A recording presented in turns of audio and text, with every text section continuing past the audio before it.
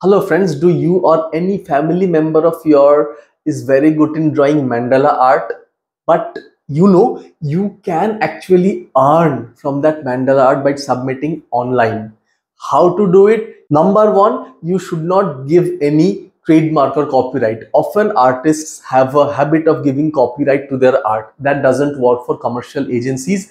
Next, you need to take a high resolution picture with proper lighting, or you can scan the mandala art using a high resolution scanner to generate a JPG file or an image file. Next, you need to upload that photo in Shutterstock following the steps I have discussed in this video. Or if you already know how to upload in Shutterstock, you just upload that in Shutterstock, add the keywords mandala art, etc. Select illustration in the category, and you need to fill a property release.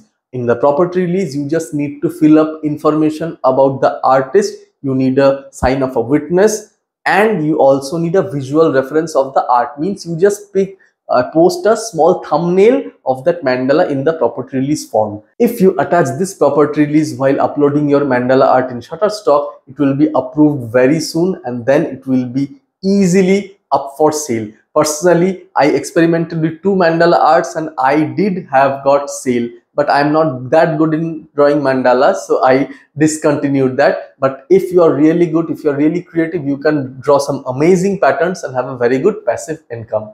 That's it for today's video. Till then, bye and take care.